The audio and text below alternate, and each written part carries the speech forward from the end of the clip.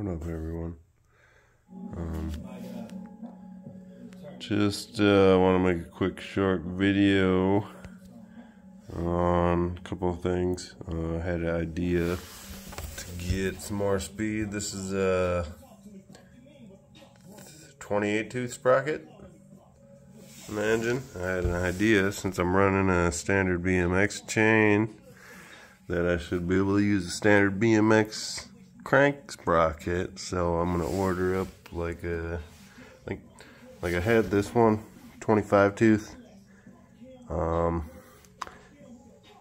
bolt pattern for the here would be like inside this area, so I'm gonna order a 25, 24, 23, whatever size solid sprocket for a regular crank. This would be pretty cheap, and I'm gonna drill the 9 holes in it and mount it on there, so that'll give me a little more top speed. So that'll fix that, give me some more speed. And then I had one thing I wanted to see what everybody thought. I got this big old LED headlight. Thinking I would mount it up on there. I don't know, it's kind of huge. I don't know if everybody thought it was too big. But what do you guys think? It looks cool or no? Cool or you look like a fool? Which one? If I was gonna use it, I was gonna make like a metal shroud.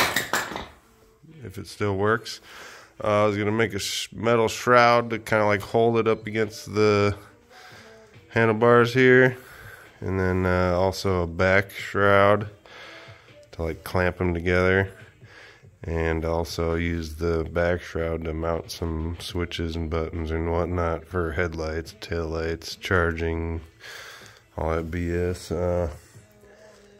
Just wondering what you guys think. Is that headlight too big? It's fucking huge. I got it for free, sent to me for no reason. I don't know why I got it, who sent it, but I got it in the mail.